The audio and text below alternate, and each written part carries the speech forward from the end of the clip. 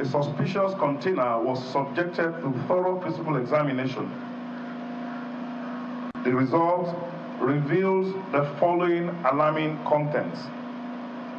Number one, we had inside the container 844 units of assorted rifles, 10 units of Venom Caron gun makers Georgiev Magnum silver pump action rifles, Sterling high-quality live ammunition in 34-gram category, 34 to 35 plastic shotgun shells, 70 mm. We have all gathered here today to witness the taking over by the National Center for the Control of Small Arms and Light Weapons, substantial catching of arms and ammunition intercepted by the vigilant and diligent officers of the Nigerian Customs Service at Onne Seaport.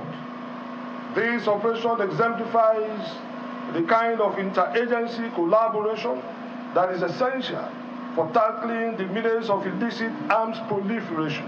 Research and experience has shown that there is a nexus between drug trafficking, smuggling of small arms, money laundering, and human trafficking.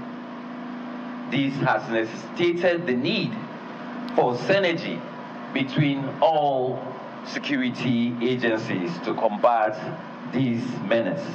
We know the vessel that brought it. We know the container number.